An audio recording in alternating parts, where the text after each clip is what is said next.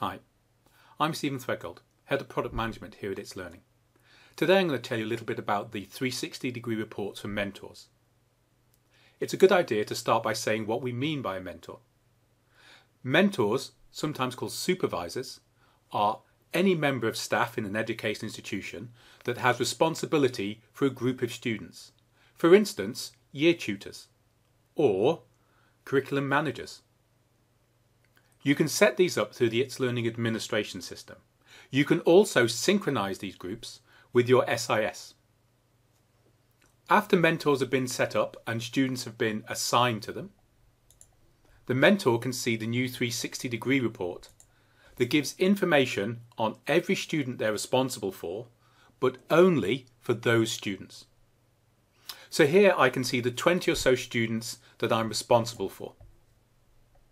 I can see their activity, their progress and their grades, and for each of the students I can see the courses that they're taking. So this is giving me a cross-course view. For any of these students I can jump down and have a look at detail, for instance into their classics course, and I can see how Sally is working through the materials, how she is engaging with the course and when she's logging in. I can see her progress and how many of the materials she's looked at, and I can see her grades. For this particular course, Sally's not completed any of the assignments. But in other courses, like history, she has. So using this new view, I can see any of my students, I can see any of the courses that they're working on, and more importantly, I can also quickly compare how each of my students is doing in their courses. So I can look at all of my students who are taking the classics course and see how they are progressing, how their grade averages are, and have a look at their activity as well. At any point, if I see there's a problem, for instance here I can see that Samantha and Sean have not completed the assessments, whereas other students have, I can select them and send them a message.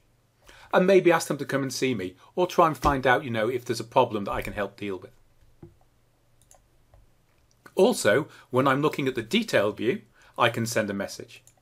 So as I'm looking through, if I see something that maybe I want to give positive feedback on, or to help with, I can click on the icon at the top and send that student a message.